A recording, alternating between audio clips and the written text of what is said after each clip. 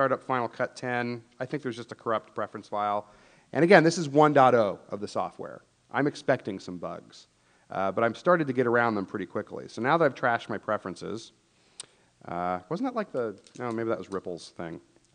Now I have a whole bunch of stuff that's starting to come back online again, including some preferences I don't like organizing the events by date, but I can choose to not group them by date. And there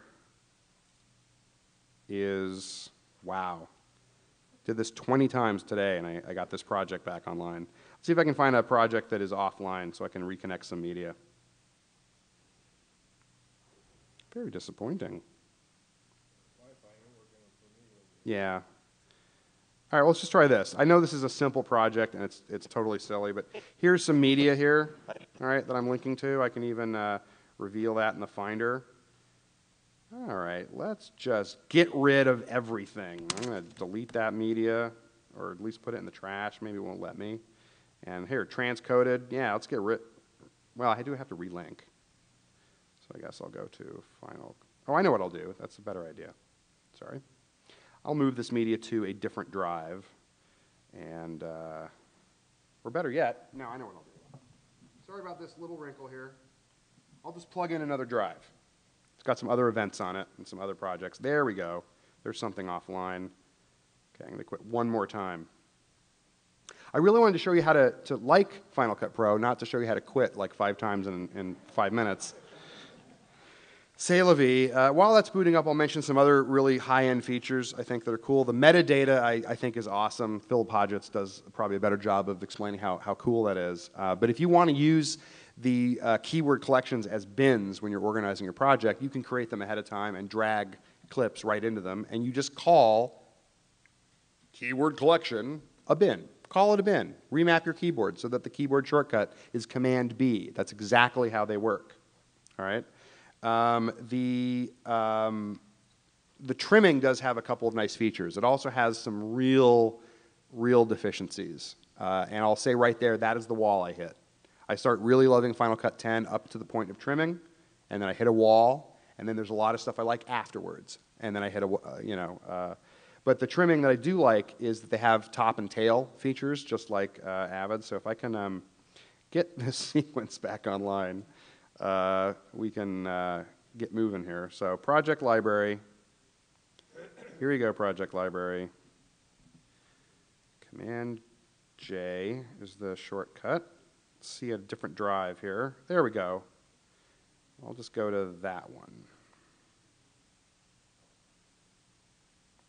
There we go. Weekend Warriors Final. All right. So right over here I have a title. All right, that I created in Motion. And there's a whole template of effects over here. These are all the effects browsers. In fact, the Command 5 shortcut that brings you to your effects tab in Final Cut brings you to a video effects browser. So there's definitely some nods to what came before. But this particular title in my title browser, oops, in lower thirds that I created myself, so proud, is, come on, scroll. Probably better with the mouse, actually. I mean, with the trackpad. There we go. Well, I don't see it. But these you can right-click on and open in Motion. All right, so here's the integration with Motion. Now, I think I already have this open, my wonderful little title, and it has a couple of cool effects in it, quite a lot, actually, in Motion. But in Final Cut, all right, if I select this and go to the inspector, Command 4 is the shortcut for that. And the inspector has essentially replaced everything in the viewer except the actual video portion of the viewer. So the effects tab, the filters tab, I mean, and the motion tab, that's all here. And here are the published parameters, like, including color. And I could, change the color of my title if I want to. But now I've decided, hey, you know what, I'd really like to make this a gradient. And I call maybe the motion graphic artists on Motion and say, hey, you know what, I really want to make this a gradient. Can you help me out here? And so here I'll go to Motion and go to the parameters for this particular title. And in the inspector, I can see that there is a parameter. Let's see, where is it? Oh, ma'am, I'm sorry. Let's do the text. That's what I'm looking for. My apologies. In text, instead of just a color, I can do a gradient. So I'm going to style and face. I thought it was here. Sorry. Where are you? Fill, oh, sorry. Thank you. Fill with, color or gradient. Now, if I were to, sorry about that. If I were to choose gradient, then I'd also have a gradient editor. What I can basically do is right-click on this Fill With pop-up menu and choose Publish. And I could right-click on this gradient chooser and choose Publish. And there's all sorts of extra oomph I can get in this, but all I'm going to do is save right now. Go back to Final Cut Pro 10. Now, nothing has updated. As you can see, there's no gradient options here. But if I can actually find in build in, build out. There's my title. Notice the thumbnail is updated. I drop it on top of the title I already have. And I'll choose replace. By the way, there's some new replace options, but we are missing the old one. There's no such thing as a sync point, playhead to playhead, replace edit anymore, but I can replace that from the start. And now we can see that I now have some published parameters like my gradient and whether I'm going to just use color. So basically, this updates immediately as soon as I publish it. And you can even use rigs to add, like a control just for just about any parameter in motion that you want. All right. Let me please, Final Cut, be nice to me. And I really want to show this because this is a very, very powerful, wonderful feature. If it works, I'm duplicating the project one more time. Maybe it's AirDrop. Maybe you don't like stuff in AirDrop. Yeah. All right, so it's duplicating that project. To be extra safe this time, I'm going to quit Final Cut Pro before I bring stuff into it. I don't need motion anymore. Come on, remote, and I minimize that. All right, so here I am back here. I'm going to quit Final Cut Pro. Oh, I quit the wrong one. Quit. Doesn't matter, we're trying to do this on the Finder now. All right, so I'm now going to go to my projects.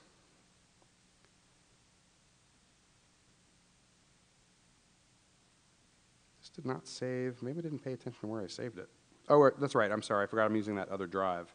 So portable, projects, sort by date, modified, because I don't even know what we're dealing with now. Weekend Warriors Final, and let's take it over there. Oh, no, sorry, wrong one. Find server, and I'll put it in the media drive, and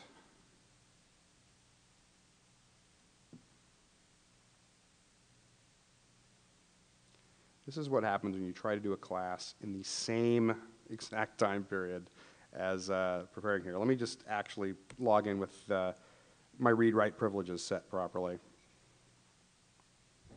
Okay, portable, projects, final. Because you have to see this, because if I didn't tell you what the actual button was called, you would probably never find it.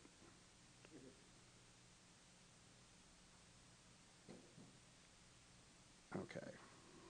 More than one Finder window, apparently. This is exciting radio, isn't it? Okay. Oh, what am I thinking? I should just do it this way. So, client and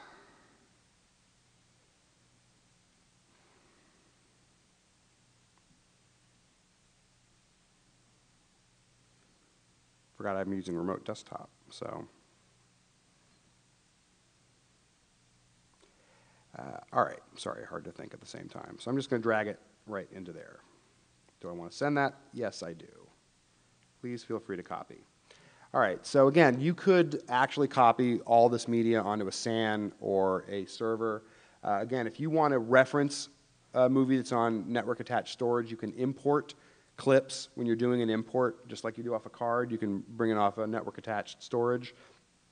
And Final Cut will put symbolic links inside the event. These are like aliases, only better. And I'm clearly having some permissions issues, or else it's just not showing that it's there. Unbelievable. Did everyone watch that copy? Because I sure saw it copy. Send. Duplicate. All right, I think this is just a redraw error or something. So let's just go ahead and launch Final Cut and hope for the best. I'll have to show you the button. If you do get the webinar, by the way, you will get a couple people will get one free tonight. I do have a bonus material that shows this all working properly. So what I'm hoping is to get this project, to get it showing as offline, and then to reconnect it. And we got nothing. Okay, well here's what you would do. You would say, oh, there we go. Thank you, Final Cut 10. You screwed up the way I wanted you to this time. All right, so I'm going to go hit Command 0,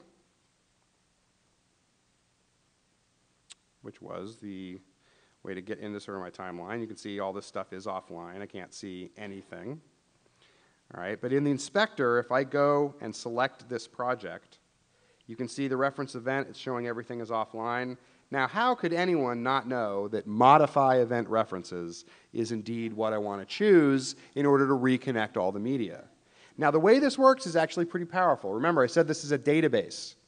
So if this project here references media on any recognizable storage, that event or events will show up in this window, and I just choose which one it's supposed to relink to and click OK, and it should happen pretty quickly.